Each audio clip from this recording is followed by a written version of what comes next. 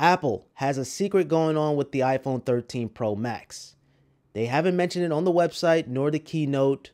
You can exceed up to 27 watts of fast charging. Now, most definitely, I will do a charge test comparing two iPhone 13 Pro Maxes, testing out the 20 watt and a 30 watt to see which one is going to charge faster. But for now, I have to kill off two 13 Pro Maxes, which if you guys watch my drain test, you guys know it takes basically like 10 hours to kill, which is nuts. But for the time being, I picked up this. This is a power tester. So it's going to actually show you how many watts that's going from the power adapter to the iPhone. And you can get a perfect idea on how many watts that's going directly to the iPhones. And that's the whole point of this video, just going off of which power adapter you should buy. Me personally, I pick up the Anker one. The Anker one is always an awesome choice, but you can't go wrong with the Apple one either. I'll throw a link in the description to every single power adapter and even the wire and cable that I use. I will be using a Lightning to Type-C cable included inside the iPhone 13 box. Also, shout out to Shevon. He released some brand new wallpapers. This one here is called Spigen. Absolutely love the all black going alongside with the graphite.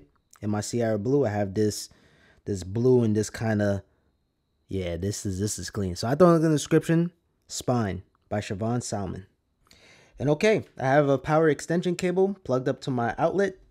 I have the tester itself, and for good measures, I'm going to test out the 13 Pro alongside the 13 Pro Max. So I have an official Type-C to Lightning. So I'm going to plug the Anker to the outlet. Type-C plugs into the tester, which we're going to go in. So that's going to power up. Sometimes this thing could get a little finicky. You got to probably twist this around. And then the output, plug it into your phone. So now it's going to give you an idea. It's going to charge up the phone. There we go. So it's charging up, and it's going to give you an idea on the reading. So this is the Anker 20 watt power adapter, and it starts off slow and then it's going to very quickly ramp up. So pay attention to the wattage right there. So I would give it like a minute or two, and then it's going to start getting to 18 watts, 15 watts. But it's going to stay around the 19, go up, maybe go down a little bit. And you also see the voltage and the amps. And it's charging my iPhone 13 Pro Max with no problems. Now, I could do the same thing on the standard 13 Pro. So as soon as I unplug it, it shuts down. So I'm able to get 19 watts, which is fair. Now, for the 13 Pro, should get relatively the same. And it's actually charging up faster. Well, it went down for a little bit and then, okay. Yeah. And just kind of stays around that moment. So that's the Anker. That just shows you Anker is no BS. You're getting 20 watts of the size of a 5 watt power adapter from Apple. That's incredible. All right, let me clear this up a little bit. And don't worry, guys. This is completely soft. This is leather. This is leather, so you have nothing to worry about. Now, MagSafe is a tricky one because if you purchase it for $40, it doesn't include the power plug. You have to provide this additionally. So this is a 20 watt power adapter from Apple. We're going to plug the 20 watt into the tester. Plug it into the wall outlet. And then the MagSafe Type-C out. And then we're going to attach it right on the back of the iPhone 13 Pro Max. Now, be mindful.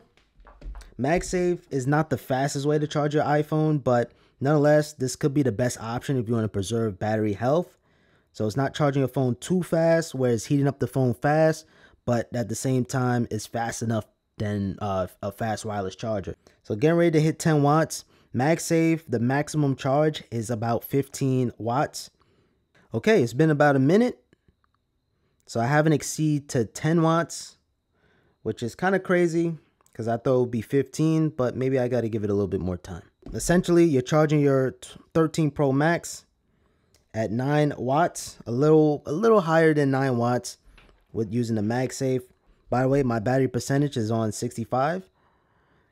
So it's not at like 80% where it dramatically slows down the charge. Okay, let me test out the 13 Pro, and we should get about the same reading, but let's find out. Oh, okay. Whoa. It's getting like about 10 watts. Okay, so it's 10 watts. What's battery percentage this is on? This is on 19. So I think your battery percentage plays a huge role.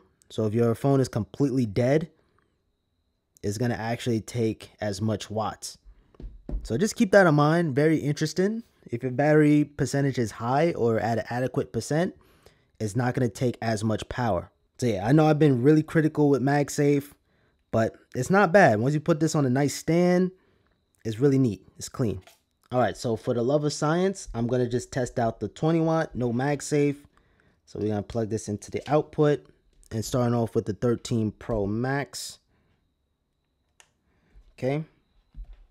So it's charging right up, 65%. Let's see what's the wattage looking like. So it starts off slow, but eventually it's going to start picking up. Whoa, I just saw the 15 watts. Okay, right there, 15 watts, 16 watts.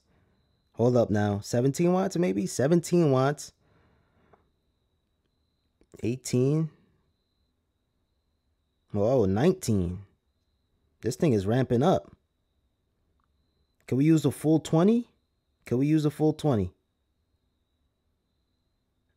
Not quite. Okay, so 19 watts. You guys see, I'm on maximum brightness. That's how I utilize my phone. So when I was doing that drain test, people say, oh, who used their phone in max brightness anyway? I do, okay?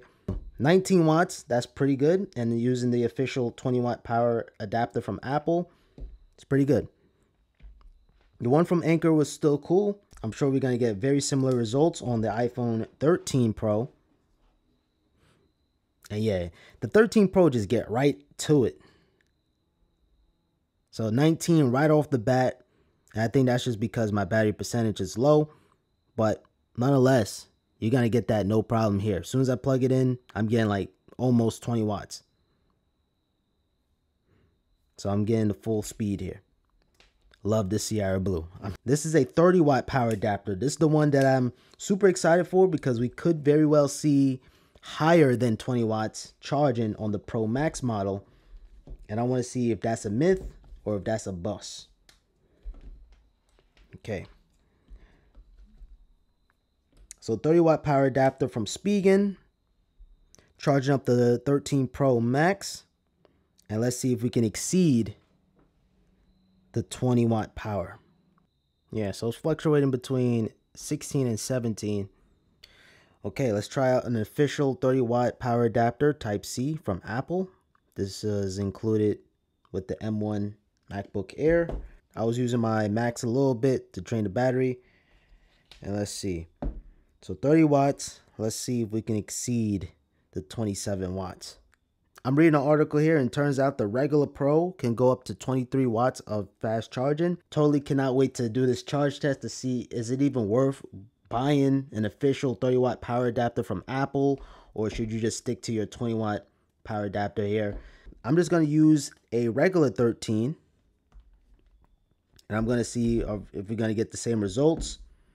Now, when I do this 30 watt versus 20 watt test, I'm only doing the 13 Pro Max. I'm just excluding the regular 13. I'm going to save this for the MagSafe versus fast wireless charging. So yeah, I have some things planned up, guys. So you guys don't want to miss any videos. Make sure you guys subscribe with notifications on. But nonetheless, I'm getting just about 20 watts. And I guess throughout time, it's going to probably boost up to 21, 22. But the max it can hit is 23. So I like this little meter, though. This meter shows you exactly what's going on. Curiosity now. This is the official 96 watts.